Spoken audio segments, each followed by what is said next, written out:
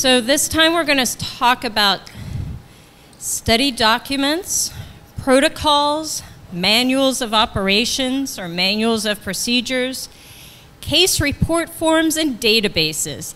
And interestingly, I was just asked a question about data management and databases. Now, I'll be honest, I have combined together 3 hour to hour and a half talks, which means we will not finish at 5 o'clock today. We actually will finish at 5 o'clock today, but this lecture will continue on Friday. And in fact, there's a lot of material online for this, and that might be where you're going to have to go for more of the information.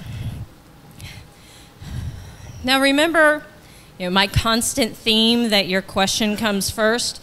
So any changes to a study must be reflected in study documents. Not 2 years later, but soon. All study personnel, including your statistician, need to be trained on all study procedures. If your statistician says they don't need to know that, go find yourself another statistician, folks. I'm serious, because some people will say, like, I don't need to know what's going on. But in order for them to do the proper analysis and to make sure that they understand how to handle that they did a good job with your power and sample size calculation, and your data manager needs to really understand what data you're collecting and when and how, they need to know everything going on. Some of the most important things I have learned, I learned how to pipette. I sat in the clinic and watched them do their glucose clamps. I sat down and watched all the study procedures, and I found areas where there was variability that I had not accounted for. I figured out how they were actually collecting the data versus what they said they were doing to collect the data. And what I also found out is because of that, there was actually a different variance on the outcome that we had not accounted for, and I had to go back and re-estimate that sample size. So everybody, absolutely everybody should read your protocol, your manuals. I'll be honest, when I don't understand the protocol, I read the informed consent, because at least I should understand that. And if I don't understand that, everything has to stop, because then nobody's going to understand anything. So make everybody read everything. You will find a lot of inconsistencies. Please read it before it shows up on my desk if you apply to me for funding, because I do not like being a proofreader, although that is about 40% of my job sometimes. So what are our objectives for this lecture? I want you to be able to define the several different parts of a protocol document, manuals of procedures, and case report forms.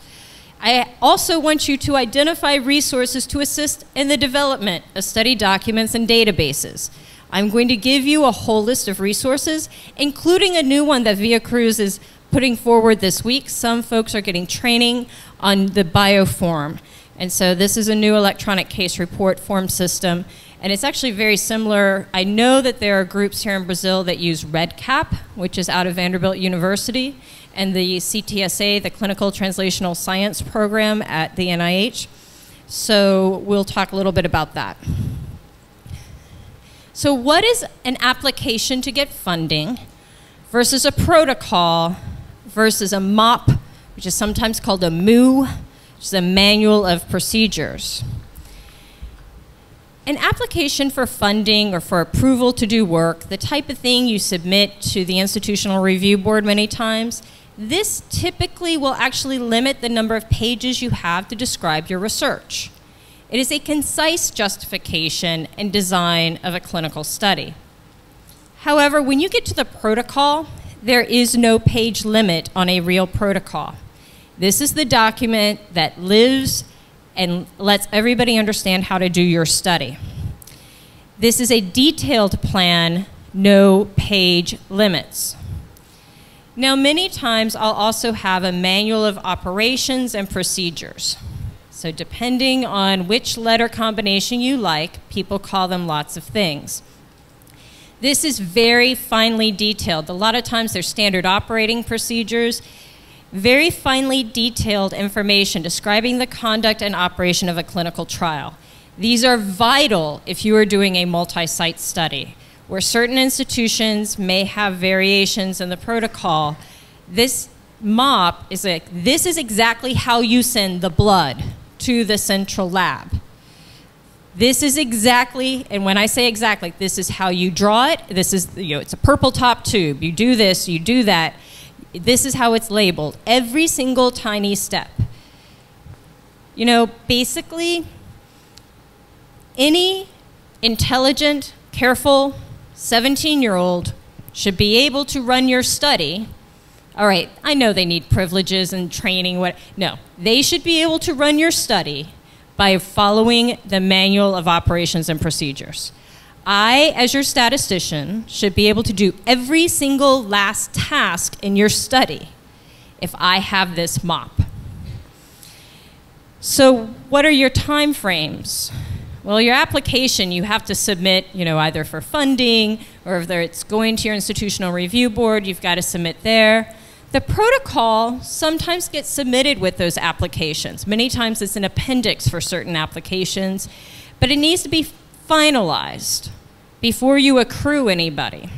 If you apply to NCAM, to the National Center for Complementary Alternative Medicine, many times we require you to finalize your protocol within the first year of funding. But that varies depending on where you are. The MOP, you have to have finalized prior to accrual. But these last two documents, your protocol and the Manual of Procedures, these are living documents. Anybody can figure out how decisions were made, how the data was collected, how the data was analyzed. So you've got an attachment to that MOP is going to be your statistical analysis plan. There's lots of information that's going in here. So if I die, Paul can run my analysis. That's the way these things are written. Studies are going to vary. Some people say, I just want a single, extremely detailed protocol. That's okay. Other studies want to have both documents. If you have both, they must agree, folks. In a multi-site study, again, some institutions have protocol requirements, others do not. When you see this type of issue, that's where these MOPs become really, really helpful. If you have very complicated or long procedures, again, the Manual of Operating Procedures may be more useful. But please, please, please, do not have people randomizing at different points in the study depending on whether they read your protocol or whether they read your MOP. Case report forms, also called CRFs, versus databases. People get these confused, so I want to be clear as to what they are. Case report forms are where you record the study data. Sometimes they're called eCRFs, or electronic case report forms. This is when you use electronic data capture. One trick about electronic case report forms, sometimes they send data directly into a database, and sometimes they don't. Your data must get into a database. So what is database? The database is that fundamental data management system for the study. And in this case, sometimes I have data management that involves scheduling folks. Sometimes it involves project management, procurement.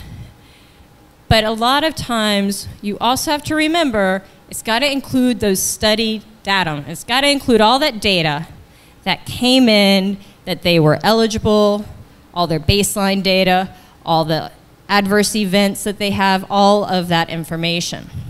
Now, a lot of times we use linked databases, so there are multiple databases for a single study. This can be very useful in a longitudinal study. So then I can clean, when everybody's finished baseline and they're all going all the way through, I can clean and lock all my baseline data. And then when they're all done with month 3, then I can clean and lock month 3 data. And that can help us more quickly go through and have the data ready for all of the analyses at the end of a study.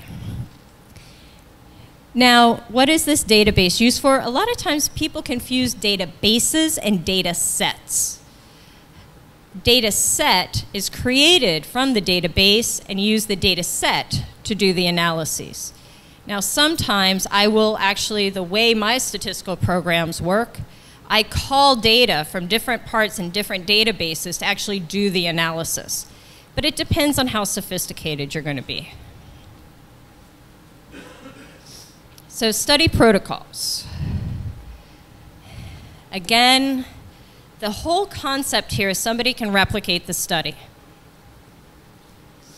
So I have a study that came in, and they wrote a very nice paper, these folks had, and my investigator came in and wanted to replicate the work. So they talked to the previous investigator who said, that's great, and got their protocols. They had 3 publications, 3, in peer-reviewed literature. And so they try to write their protocol for the study that we're funding. And I get this phone call. They say, we have a problem. Can we have a conference call? Can we conference you in here? And I'm like, okay, what's going on? Yeah, they couldn't actually figure out how to write and rewrite this protocol. They said there's so many gaps, they couldn't figure out, even after multiple attempts, how to rerun the study.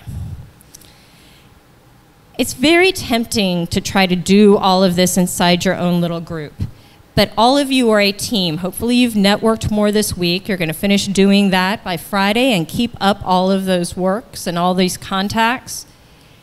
Get your friend to read your protocol. Get your partner to read your protocol. For a long time, so my cousin is a romance book writer.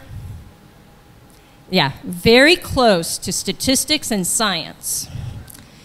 But she knows how to write, and she knows how to carry a plot. She knows how to not drop loose ends. So for a long time, I made my cousin read everything for me because she's like, well, where's this? Because I might fill in the blank because I know what I want to do, but she wasn't going to miss that because she didn't know. Like it had to all be on there. I pick on the 17-year-olds, but that's because they pick on us, right? So it's good, like, you want someone who's very logical, who's going to be like, wait, what happened there? Get these type of people involved to help proofread your documents when you think they're done. I personally recommend that you have one-stop document for all study needs, because when something's going wrong, they do not want to flip to 20 different places to try to figure out where the answer is. There's a problem with this, which means that you may have information in several different places, so they don't have to refer back to section 6.2 to find out what they're supposed to do. When you change the document, you have to change it in every single place. You will have a lot of protocol amendments. It happens. But the problem is you have to amend the protocol everywhere. Or else, again, you're randomizing people at different points in time in your study depending on where I read. That's not a good thing. So last November, I'm reading and I see the spirit statement. This is now one of my favorite overall documents ever. If you read the version that got published, I have to say it was actually in BMJ, I think. Maybe it was Lancet. But anyway, so just like the consort, it got republished in a lot of different places. The spirit statement is the standard protocol items, recommendations for interventional trials. This thing is about 47 pages long, very tiny font, very tiny print. So good, so much information. That document is an entire course in clinical research. It gives lots of examples of text, lots of examples of things that can and cannot go wrong and how you should address them. Even if you are doing a non-interventional study, I think the elements that are in this protocol document, this template, are excellent. So I highly recommend you go there. Unfortunately, or fortunately, at the same time, the unit I work in at NCAM, in our Office of Clinical Regulatory Affairs, our investigators for several years asked for a research toolbox. They wanted templates for protocols, for manuals of procedures, common case report forms, things like that. We kept saying, go talk to your institution. Other places have this online. We gave up and we made our own. So we are proud of this. It is constantly being revised. You're welcome to go to our link. Everything is publicly available in our toolbox. We have a lot of examples, and we reached out across the NIH to pull a lot of this information together. St. George's University of London is also one of my favorite sites. These folks have put together a statistics guide for research grant applicants. And it changes over time, so they have both a guide and a checklist because they got tired of reviewing applications that did not have the necessary information. What they say you need, probably everyone will say that you need. And some of the better examples for what not to put in as the sample size justification is sitting on those two links. So what is a study protocol? The protocol is really the roadmap for the performance of your study. Here you're supposed to anticipate problems and put down your plans for action. It facilitates the communication with your potential collaborators, employers, and funding agencies. This is your telling me exactly what you're going to do, not just the big concept idea. And also, this is going to assist a lot in your manuscript preparation.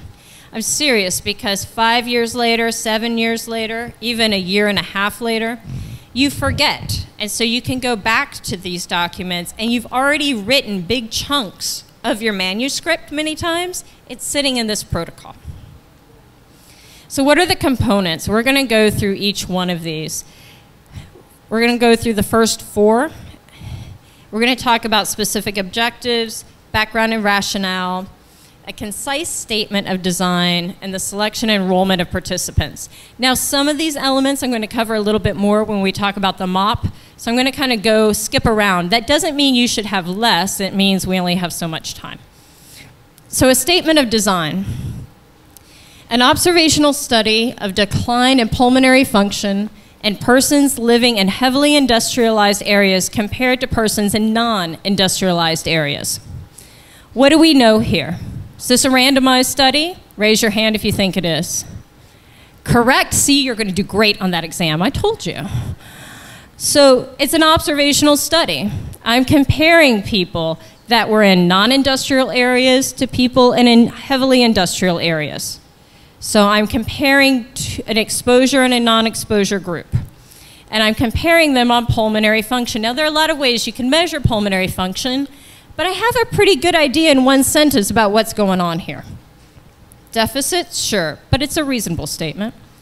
A prospective, non-concurrent study of postoperative pneumonia in patients receiving regional versus general anesthesia for peripheral vascular grafting. Well, while I personally would prefer that this was a randomized study, I can tell it's prospective, so they're looking forward in time. I can tell it's non-randomized, and I can see who are my patients. I don't know everything. I don't know where they are. I don't know how old they are, but I have a general idea. These actually might be from St. George's now that I'm thinking about it. So what's your question of interest? This is something that should be really clear. Remember, we went through these on the first day. When I read that statement, I should have a very good idea of where you're going with the question that you have. Design. When you're trying to write in your protocol and in all of these documents, in that first front area, it needs to be really clear, not only what is your design, but is it the appropriate study design for your study aims? So I want to be really clear, what is the overall design? What are your objectives? What are your aims? And does it make sense? Now, one question that comes up a lot is what you learn in most classes, and even thinking about some of the sample size lecture today, and I think where some confusion came up, is people think about this phase 3 design framework. They think about efficacy. Not everything has to be in that framework, and Paul was trying to describe that. You know, maybe 60% power is okay. Maybe an alpha of 0.1 is okay. You have to actually just say and defend what adaptation is necessary. What are we trying to do? There are a wide variety of question-appropriate designs sometimes, and so you have to justify why you're choosing one or the other. There's some work by David Madigan out of Columbia University in New York, and he actually talks about, and they think they're now publishing out of OMAP, why they took one set of study data and they basically simulated a variety of different study designs that they could have done, and they found very different results. So they said, you know, you really have to think about these little tiny decisions that we make can really drive our study results. So you need to really defend why you've made it. You don't have to be defensive, but you do need to not just state it and walk away. So let's think about participant enrollment. You must have people in your study. Let me be clear. I can do a lot of magic with data, but I cannot make data magically appear. You need to, in your enrollment procedures, one, which is actually not on here, maintain a screening log. You want to know why people are not making it into your study. And don't just stop like first thing that they are excluded that you stop. You want to know, would they've been excluded for one reason only or 20? Because while I would rather that you never change your inclusion-exclusion criteria, I get probably 4 requests a week asking for approval of changes to those criteria. And I'm going to ask you for evidence. Who are you screening out? And if you make this change, how many people will now be able to come in? And then also I'm going to say, should they be in? What's the scientific impact of allowing this change? That's the reason beforehand you need to lay out, how are you going to identify and recruit people for your study? Where are you going to go recruit them? Some locations are going to force you to have additional approvals. All of your advertising, all of this stuff has to be approved typically by an institutional review board, sometimes by other groups too. How will you document ineligibility and non-participation of your eligible candidates? Somebody's eligible for your study, but they don't participate. How do you document this? How do you even make the decision in the first place? Some teams have a team meeting once a week. Other teams do it all automatically on the fly. How you set up your case report forms can lead to a lot of either missed inclusion or missed exclusion. So you need to be careful that you do this in a really nice manner, and I'll show you some examples of that probably on Friday.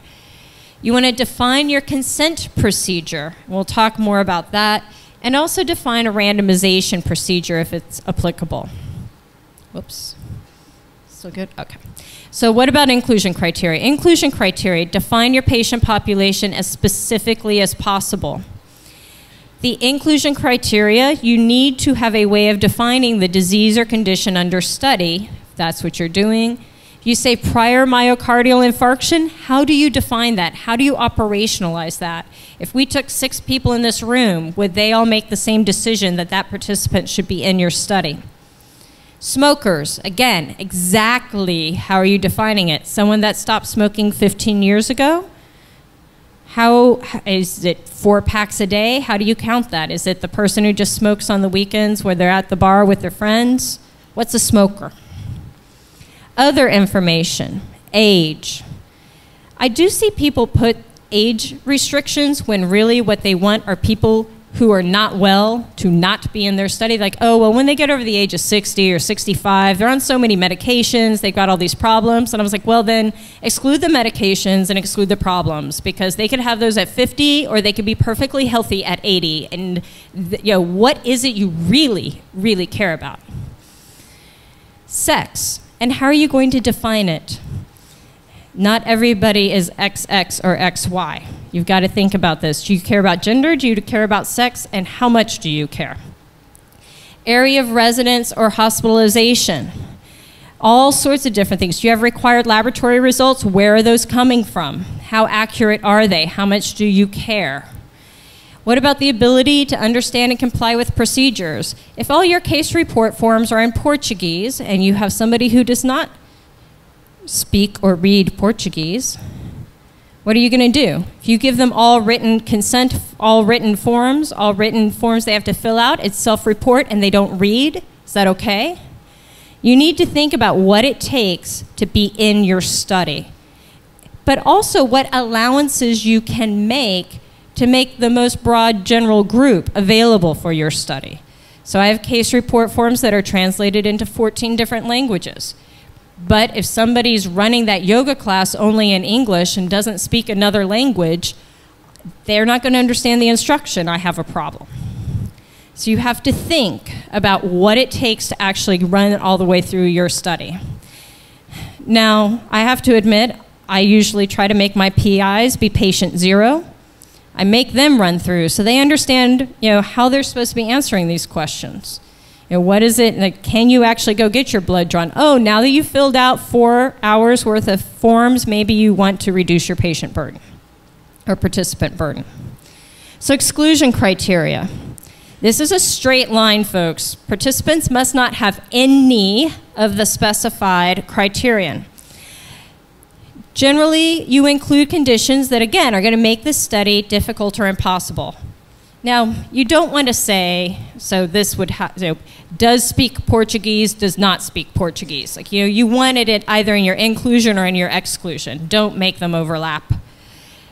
But your potential study participants, and this is coming up on our lecture on Friday, where the patients in whom one treatment or the other is going to be inappropriate or unethical, you do not want them in your study, you want them excluded.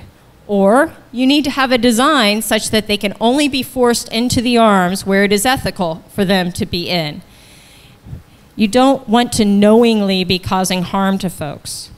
Because me, as a statistician, I have programmed a computer to randomize people. I assume if they get through your inclusion-exclusion criteria, I can randomize them anywhere I want. So this really matters. And in fact, in the coronary artery surgery study, they excluded patients with left main coronary artery disease. There was an issue because they, in fact, could not go into some of the arms of the study. So there are various examples that come up as to when you only send people in different directions, but it's difficult and you have to think about it. Safety of your participants is the primary concern here. This is why you're setting up these inclusion-exclusion criteria, but in particular, exclusion criteria. It's not just performance and the intervention. I do studies with MRIs. So if somebody has some device that does not allow them to get an MRI, they need to be excluded from my study because they can't have that measure taken. And it matters. So then we have what I will call legal logistic concerns. You may have somebody who's under age 18. In many countries, that means that you have to have both consent from a parent or guardian and assent, depending on the age of the younger participant. The critically ill, you have to think about their ability to participate, their ability to consent, and what you're going to allow. This was an issue in my Huntington's disease study. This is a neurodegenerative disease, and part of what we decided we had to require was to have an available caregiver who was their healthcare proxy and could help make sure that they, in fact, were also taking all of their intervention, get them back and forth to their sessions for the study. Circumstances that might make determination of the outcome difficult or impossible even. A lot of times I will include sections say, are you leaving the area? Do you plan to move within the next 18 months? It is surprising how many people sign up for a study and yet plan to go to grad school in 6 months and the study lasts for a year. And they're not going to grad school anywhere close. So you do many times want to ask this question. Now sometimes people say, no, just fly them in, do whatever you need to do. But this also becomes a discussion. People need to understand what their participation is going to entail, and are they not willing to actually participate? Again, this language issue comes up, and pregnancy. So depending on the tests that are going to be run and the interventions and the local rules, you may or may not want to exclude for pregnancy, not exclude for pregnancy or breastfeeding. You may want to ask, is it that you are going to be planning to become pregnant or impregnating anybody? This is my personal fight. A lot of people think that pregnancy only involves women. They seem to forget they get pregnant somehow. And if I'm giving a natural product to a male participant and he impregnates a woman, there may or may not be implications for that fetus. This is something to really consider, and a lot of studies don't. A lot of studies will talk only about women and not about men. Now, another thing to consider is, can you actually do a urine test, and when do you need to do it, or do you need to do a blood test if you're trying to check on pregnancy? these are things that come up, and it's not just at baseline, but it can also be something that is an issue throughout the study. So again, in some of my imaging studies, we actually do need to test for pregnancy repeatedly throughout the study, because we want to know before we throw them in the scanner and give them all that contrast and other stuff. Now, somebody had a question in the back, or were you just stretching? All right, can we give her a microphone? So I have a conceptual doubt concerning inclusion and the exclusion criteria, because all you presented here, in my mind, they are criteria of not including patients in the protocol. So what I think is that when we include a patient in the protocol, the criteria for exclude, they are quite different. So, for example, there is somebody that in my study, I do not expect to have pregnant women. Then I include women and a woman, and after that he became pregnant. So she'll be excluded from my study. So how to interpret, how to interpret these names, these concepts of inclusion, exclusion, or not include? I think I've got that, yeah. All right, so I'm actually going to answer two questions out of what I think was just your one question. So I agree with Dr. Grady, I believe, talked about this yesterday, or maybe it was on Monday. The key way I tend to think about studies is everybody should be included until you start excluding them for very specific reasons. So sometimes people try to set very specific inclusion criteria and then also separately exclusion criteria. And while it is important if you're looking at a very specific disease or very specific population, you might have that in your inclusion criteria. But a lot of times I think we underestimate who could potentially be in our studies. And so starting at the very inclusive and then saying, okay, who do we have to exclude for various reasons is one way to go. But your question is more, all right, they got through my initial screening for inclusion, exclusion, and now they're violating one of these exclusion criteria. Did I get that correct? All right. So what tends to happen, it depends on the study, and that's something you need to put into your protocol. It's actually coming up here pretty soon, I think.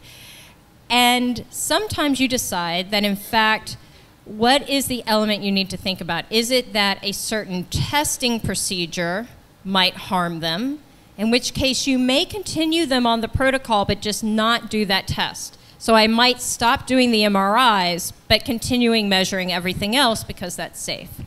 It might be that one of the interventions is unsafe, in which case you have to make a determination. Again, do you take them, if they're on that intervention, do you take them off, but continue to collect the data?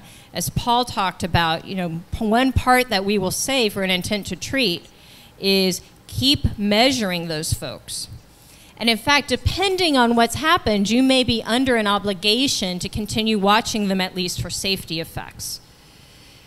So there is that part. Now sometimes, you know, I sometimes have patients that are highly suicidal in some of my studies. And it is no longer safe either for my study staff or for that study participant to be a part of the study. And then we actually will withdraw them from the study. But there are a lot of ways to handle this, and it's very situation specific.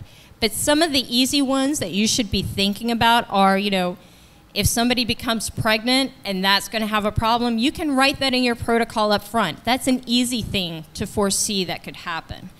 One thing that really helps when you're writing these documents is think about everything that could happen.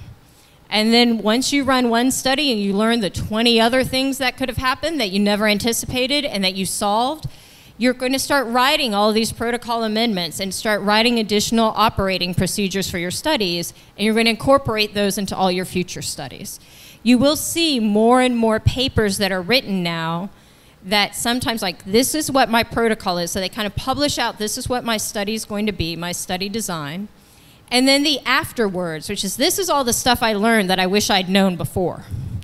So start reading those papers, and I encourage people to publish them. One, it gets a publication out.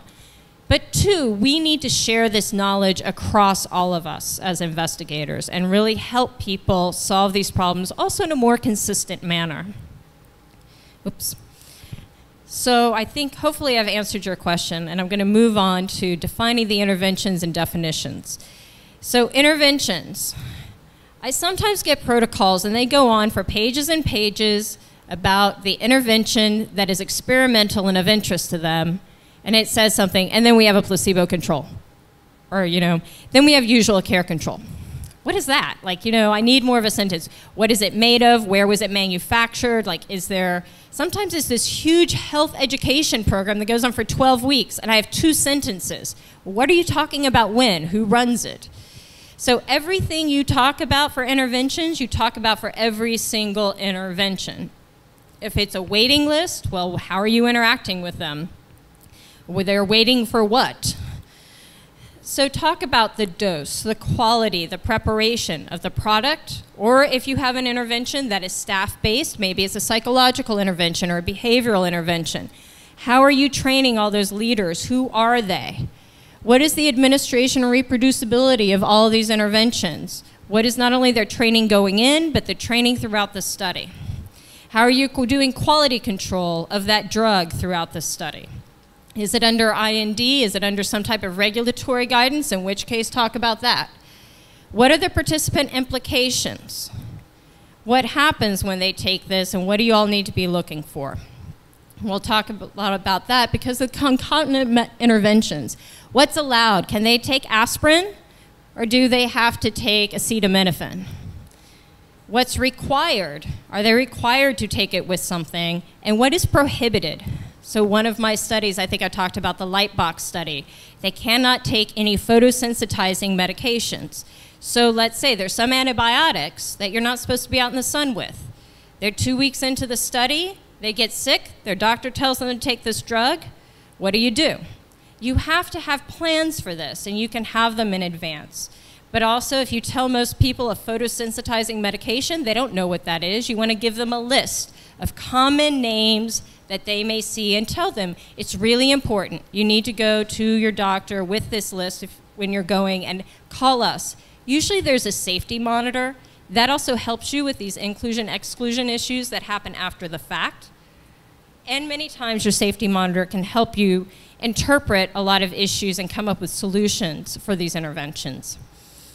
But yeah, ConMed is what they're usually called, but people think about medications. It can be a lot more than medication. If you're on a psychological intervention and they start another psychological intervention, that might matter. So what about safety? People forget to collect data on safety, and we're going to hear more about that over the next day. But you want to collect all information. You want to record all information in a very precise, systematic format. There are lots of international ways that you can try to record this. Choose one for your study. Let me know what you're using. If you're on oncology, there's a common toxicity criteria that's used worldwide. If you are in, there's a WHO criteria. There's one used by pharma. There are tons of them. Choose one. But you also want to report information, and you need to put down what is considered reportable, to whom do you need to report it, and within what time frame do you need to report it. But this is the trick, is that people somehow think that only items that are listed as reportable actually need to be recorded, and this is wrong.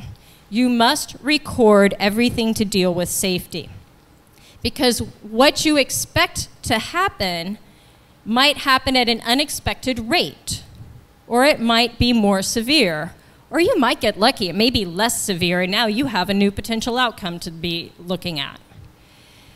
But if you have depressed patients and they commit suicide, you say, well, sometimes they do that. I have patients who have a high fall risk and they fall. Sometimes they do that. But your intervention may be causing them to fall more.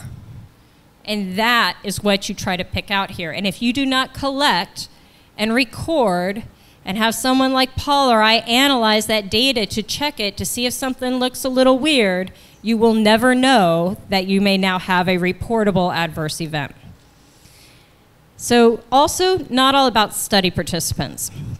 So for about a year or so, I was acting director of our Office of Clinical Regulatory Affairs. During that time, my BlackBerry was always fully charged, and one morning I wake up on Saturday with this thing buzzing. I was like, okay, what's going on? And it's from one of my program officers. And it turns out that somebody trying to go into the study had attempted to kill somebody who was running the study.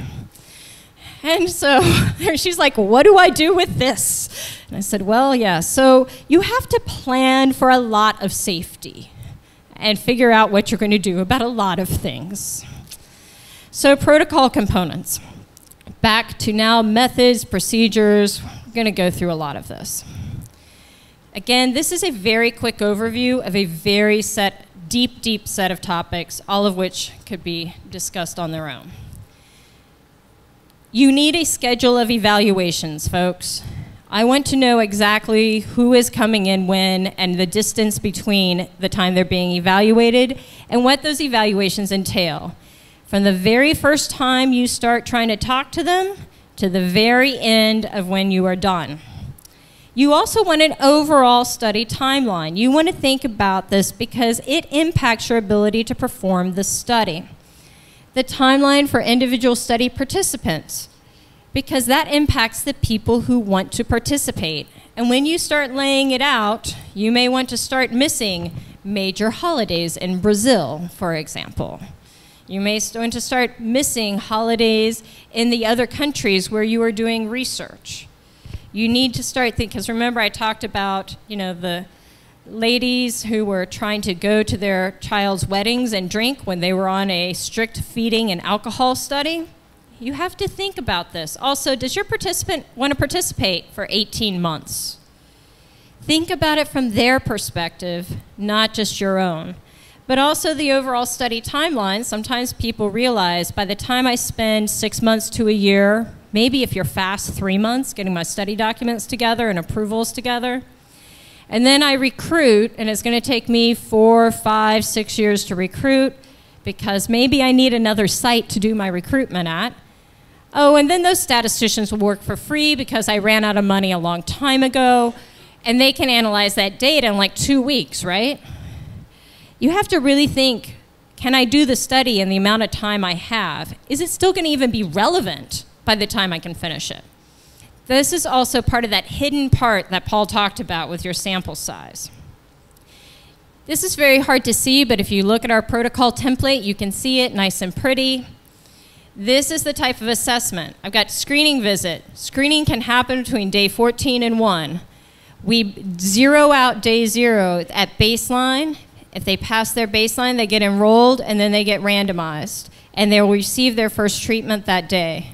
Treatment 2 was in week 1. And actually, if you look at our final follow-up visit, when you actually read the full protocol, there's a window on a lot of these. And it tells me at every single visit, what are they doing? They're signing informed consent. I get their demographics. They have a DEXA scan. I'm taking medical histories, doing a general physical examination, getting a list of all their current medications. I have a panel blood chemistries. I've got a whole bunch of stuff listed.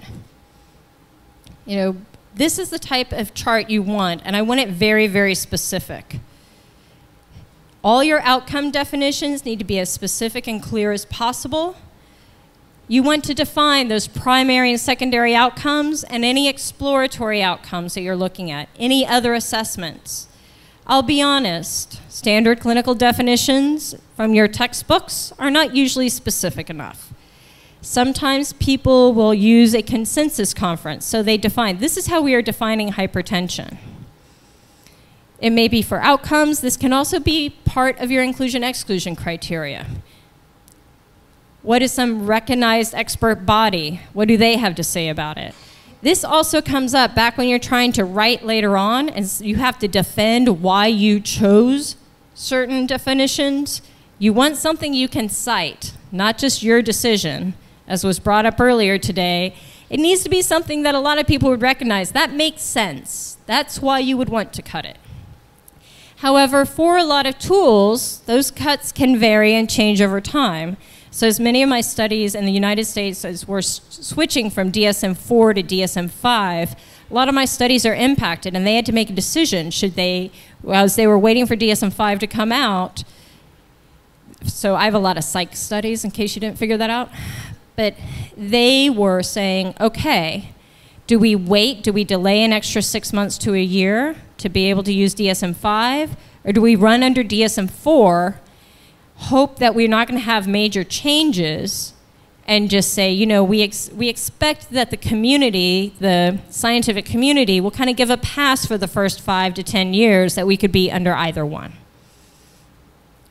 So use those outcome definitions. Sometimes we also do something called adjudication. So adjudication means you might have a panel of masked, unbiased, supposed experts.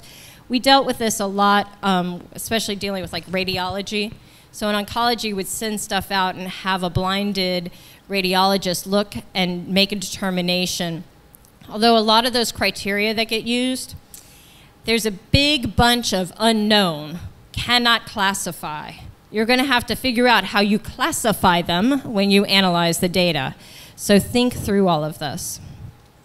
What about measurement? Remember that little ruler I had on Monday? You do have to think about what is the difference that's scientifically important. Is it going to be 0.01 inches? Is it 10 millimeters of mercury in systolic blood pressure? What is it for your study question that matters? How variable are your measurements? And you can pilot this. You know, piloting really, really matters. If that measuring tape is going to keep stretching out, you're not going to have really great measures by the end of your study. When you get on a scale and you try to weigh people, you need to make sure that that scale stays calibrated. So there's actually a lot of practical considerations for effective sample size determination by Russ Linth. It's a nice article, and he describes a lot of issues about measurement. When you're choosing measures, you need to be sensitive to the magnitude of the change that you are expecting.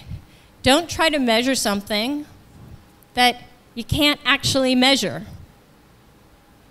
You want to be specific to the changes expected in your outcome based on the study hypothesis. Now, sometimes people ask, well, does the outcome measure, did it always have to have been used? Should I use the HAM-D, for example? Should I use a type of instrument that's been used over and over again? That may not be the case. Now, if you use a brand new instrument, you probably want one that everybody already knows and understands along with it. But just like we have to grow science, we have to grow outcome measures. Not all outcome measures are great. You know, a lot of these outcome measures, especially in depression, they were developed in the 1950s on inpatient populations. They're frankly really not useful today. So what are we going to do? Well, you can develop new measures, but in the meantime, everybody's used to using those old measures, so you probably want both in your study, and then you can make that transition over time. But you do need to, preferably in your patient population for the study, have some idea of how useful and reliable and valid the measures are. So do you have good information? Can you afford your outcome measure? I have people that are like, oh, I know I'm supposed to do 3 cortisol measurements, but I can't afford it anymore because they have brought up 10 times now to run my cortisol. The cost went up 10-fold. She's like, I can't run it. I have to do 1 cortisol measurement. Except that's not going to publish well, so we're like, well, you've got to think about this. Cost is important, but it doesn't mean that it's good. The highest cost is not the best, and the lowest cost is not the worst. So just think, you know, think about your measures, think about what you need, and think about what you need next.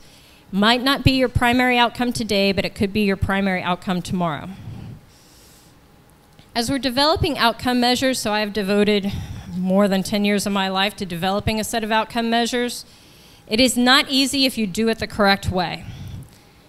But you also have to think, sometimes people say, well, this doesn't look the same as the gold standard. It's like, well, if it was gold, I wouldn't have been developing a new measure. So you have to think about this. Person-reported outcomes is a huge area right now. So the self-report measures or observer-reported measures.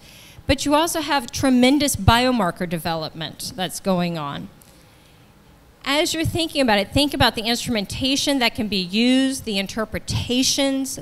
How are people going to understand your instruments? What is the guidance that you're going to give? If your entire study is based on developing a new outcome measure, is a completely different study than trying to compare drug A to drug B.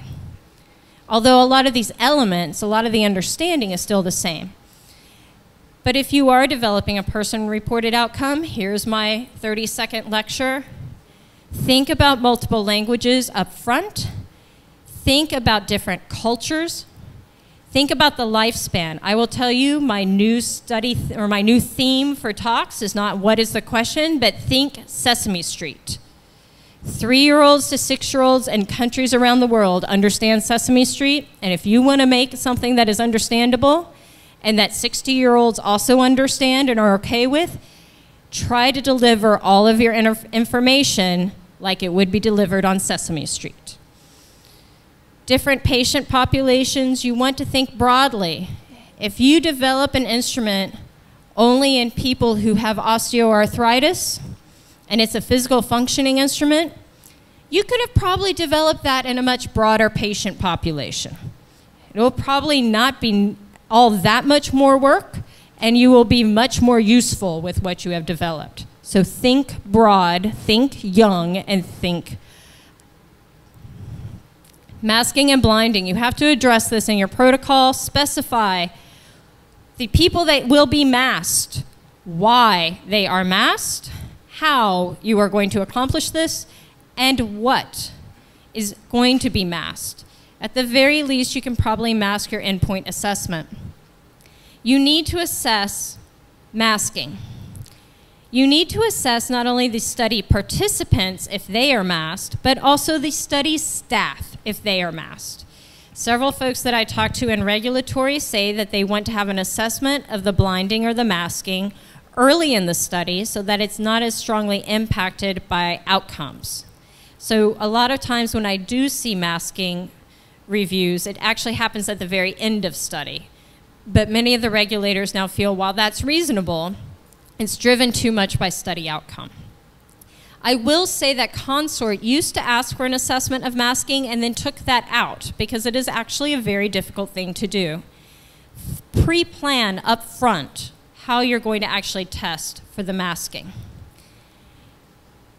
But again, as I said earlier this week, need to know basis. If you're going to have a masked study, even if something needs to become unblinded, that doesn't mean the information has to go very far. And it is, in fact, considered something that is usually reportable if someone who was supposed to be blinded becomes unblinded. So check and find out what's going on. It is not the worst thing in the world. Now, somebody else said, does this mean my entire study has to stop and the world has come to an end? I'm like, no, not necessarily, but try hard. Random allocation. You have to describe your allocation procedure, and you must describe the amount of time all of these elements take. Who allocates people to the study group? One time someone tried to have absolutely everybody blinded in the study. I'm like, well, somebody has to know who's getting what. You know, someone has to know. But you have to actually define which of all those randomization techniques or more are you going to use? Who's going to do it? But exactly, somewhere, it does not need to be in the protocol exactly, like a general part needs to be in the protocol, but somewhere someone needs to be able to replicate and audit that randomization. I ran an auditing contract, and yes, I did make my auditors sit down and make sure that people had been put into the correct study arm and that they were pulling this off correctly and not sneaking Aunt Sally into the arm that they wanted her on. Stratifying or balancing or matching in your allocations, verify that data before assignment. There's a classic problem that happened at MD Anderson Hospital where, in fact, people typed in the wrong information and the people were allocated to the wrong study arm. Build in checks and have a plan for what you're going to do if something goes wrong. There is a lot of programming and oversight time to make randomization work well. I will also say if you're going to use those sealed envelopes, they are very easy to have them be destroyed, because they will hold it up to a light like this and figure out what it is. Stay away from the envelopes if you can. You also need to say when exactly people are randomized or allocated. One of my studies, and I place blame on myself for this, not only on myself, but on myself. They randomized people once they finished their baseline assessment. I was naive and thought that this would make sense. But then it turned out, I thought they were putting them all in kind of this bullpen, and then once they had enough people to start their class, that they would randomize everybody to the classes. No, no, no, no, no. They randomized them as they walked out the door. And then it took them 3 to 4 months to try to get enough people to be in the class. And then they only ran the class 1 day a week, and sometimes people couldn't come because of their work schedule. So they said, okay, you can take the next class. So they randomized people sometimes 18 months before they ever did the intervention. Do not do this, folks. You randomize at the very last minute before they start their intervention. You need to put into your protocol the maximum length of time allowed between not only screening and baselining, but baselining and randomization, and then randomization and starting the intervention. After what point do I need to re-baseline folks? At what point do I need to double check that they're still eligible for my study if they haven't actually started that intervention yet? All this type of information is needed in non-randomized studies too. You don't want them to call. They saw, you saw those pretty signs in Beatrice's talk today.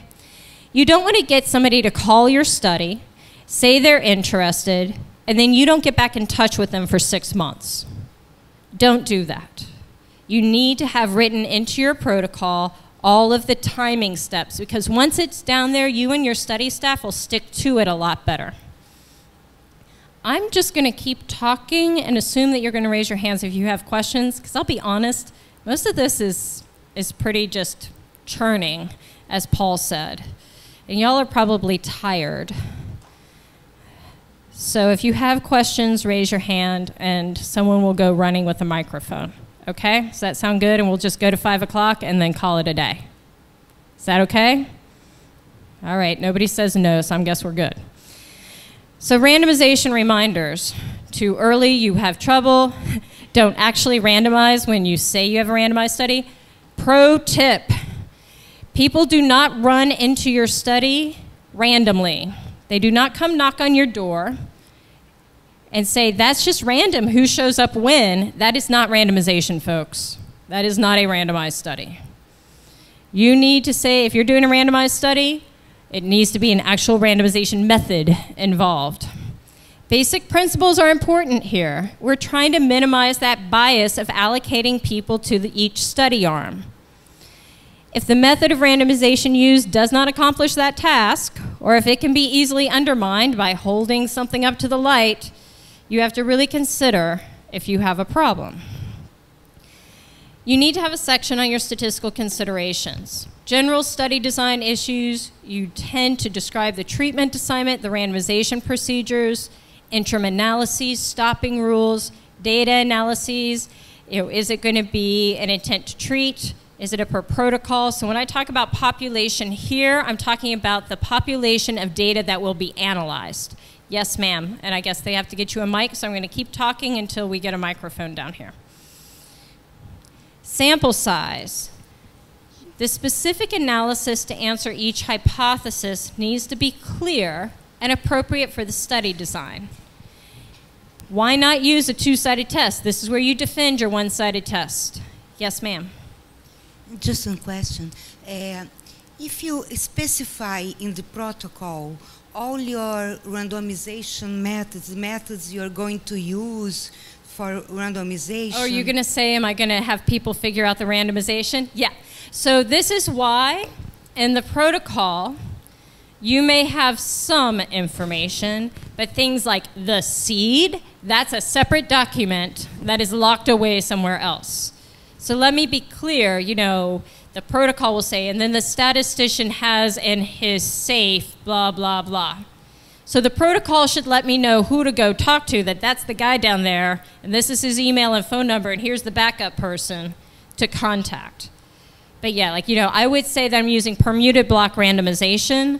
I'm not going to say I'm doing this and I'm using R version blah, blah, blah with seed blah, blah, blah, that I'm going to do it, and here are all of my exact block sizes. So there is enough information that somebody knows how to go and find it for replication, okay? No, I would not typically. I get mad at my investigators if they put the block size in the protocol, but the block size should be somewhere else, okay? But I should know where that somewhere else is, all right? So sample size, specific analyses. Why not the two-sided test? Somebody actually gave me a good example as we were walking back from lunch for a one-sided test, but usually two-sided. Attrition, dropout, missing data, what's expected, how that's impacting your sample size, this should all be documented. You're going to have to deal with multiple comparisons.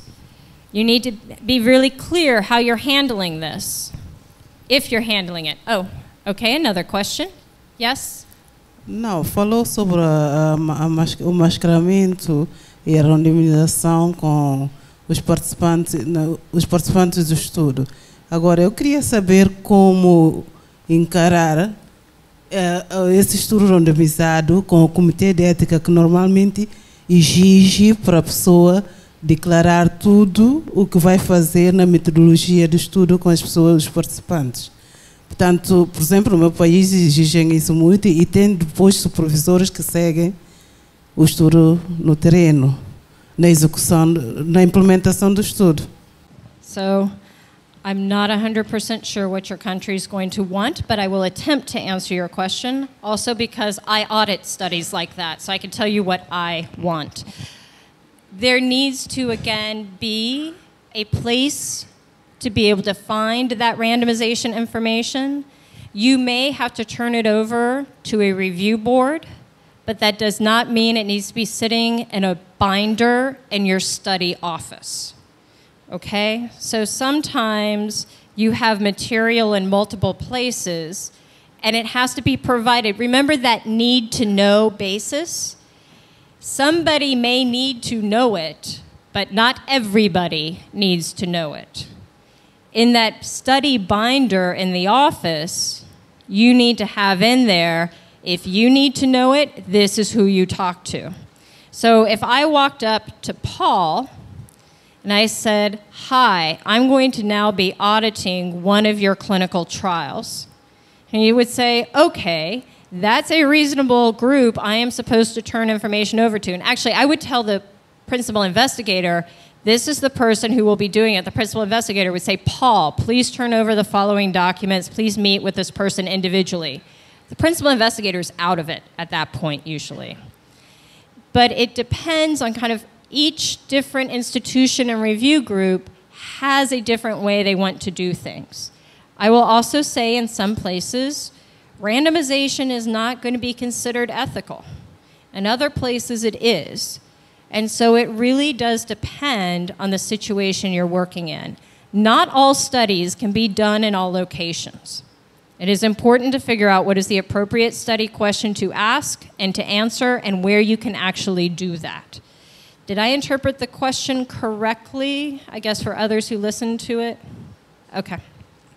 All right, and if not, ask me again later and I'll answer it again on Friday. So if you're going to have longitudinal repeated measurements, this has to be part of the sample size. I need to understand how you took that into account. If you're going to have interim analyses, I need to understand that also. Your analysis plan needs to lay out a lot of different information. I can tell when I read a protocol or even an application, if you're working with a good statistician or epidemiologist, I can probably tell you roughly within a 5 to 10 year period where and when they graduated even. Eventually you read enough of these, you start figuring a few things out, and what their degree is in too. Work with them. It's going to show, and it will make you go through review faster typically. Clearly express everything. Your data collection forms. They should be part of the protocol. It is typically an appendix to them. There's a whole data management plan that needs to be outlined. That also includes quality assurance.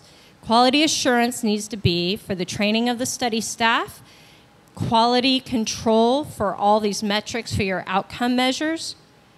How do you capture, document, and review any protocol violations or deviations? If you're going to have site monitoring, as our last questioner just asked about, that's part of this auditing monitoring procedures. How are you going to be double checking that all your sites are actually complying and following that protocol you spent so much time on? How are you going to ensure in a multi-site study or even multi-data collection study that your data is being collected correctly? And how are you going to record all of these reviews and any changes that need to be made? All of this needs to be worked in. It is not nearly as short as these lecture slides. So I'm going to speak briefly about participant rights, confidentiality, authorship, and such. These are elements that should, all that stuff that Christine was talking about yesterday, parts of that actually do show up in your protocol. The earlier you make these decisions and understandings, the better. It is everybody's job to participate in the protection of human subjects. It needs to be exquisitely clear in all your study documents how you are monitoring for anything that is going to happen, any adverse effects. You need to talk about how you're going to inform patients, physicians of complications or abnormalities. So when I do these MRIs, I do a structural MRI, they find something. It's an incidental finding. What do we do about that? Is nobody going to look at that MRI for 17 months? I hope not. You have to have a review of all those labs. If something looks really weird, who's going to follow up on it? One of my studies, they said they would contact all the physicians if something happened, and that was part of what had to get signed and agreed to. Well, a few people opted out of their physicians receiving the information, but the study just proceeded and sent it to everybody's physician. That's a problem. You have to deal with this. So you have to think, do you tell them, do you not? How is this going to get handled? Interim analyses, again, how are those going to be handling to look at any issues of human subjects? We're going to have a talk tomorrow about data monitoring boards and all the other types of monitoring committees. They are part of this role. You need to describe their role, how they're meeting. They will have a separate charter, and there will be a separate data monitoring plan that you will be referring to in your protocol. Again, another document that when you make a change in one, you're going to probably have to make a change in the other. The informed consent, copy of this. Written informed consent or other types of informed consent, you want to talk about how are you going to be doing this consent? What is the review that has to happen? Where is it going to happen? You're going to have some type of number probably listing this. Informed consent is not just a document, it really is an approach. You want to find the proper setting, tends to be quiet or private if you're doing this in person. There are a lot, actually I should say, there are a lot of better people to tell you this than me. But it is something that should be described. How you're going to consent people should be described in your protocol. You need to allow, when you're trying to plan all those participant visits, you need to allow adequate time to actually go through the consenting process. You need to encourage these potential study participants to discuss with each other, with their family members, with their physicians, to ask questions. You need to ensure that they're competent to give consent. How are you going to determine that? Some of my studies say they're going to give a quiz to make sure that participants understand this study and their informed consent document. And so I asked, well, what's the passing grade? What if it seems when they take this quiz they don't understand? At what point do you not consent them for the study? Like, well, we'll just keep talking to them till they do. And I'm like, I'm not so sure about that.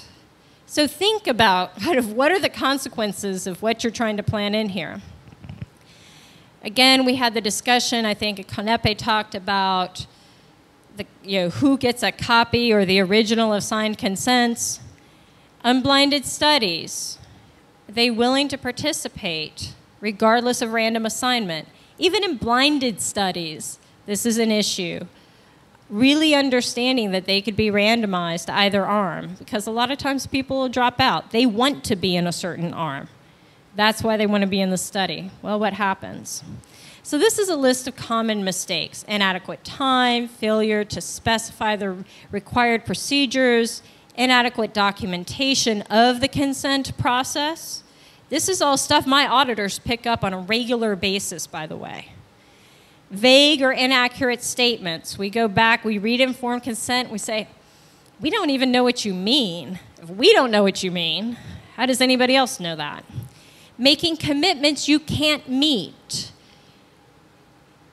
The use of untruths to protect study design. Now, this is something that comes up because sometimes we do deception research, but how you do that is very, very carefully, and there are a lot of rules and regulations around that in every country. Sometimes I see consent forms signed after they needed to have been signed. So you have to really think about your timing, your process, and the recording and documentation of information. And you also have to be careful you don't speak for the patient, that potential participant who's coming in. And this happens, I work a lot in like actual healthcare settings where we're dealing with patients who are becoming participants and human subjects. And this is a very delicate line to be moving back and forth across.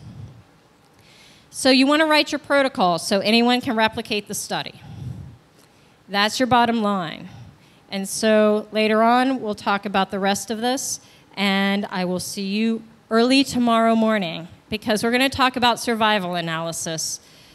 And it's hard, but it will be a good lecture, I promise. Take care.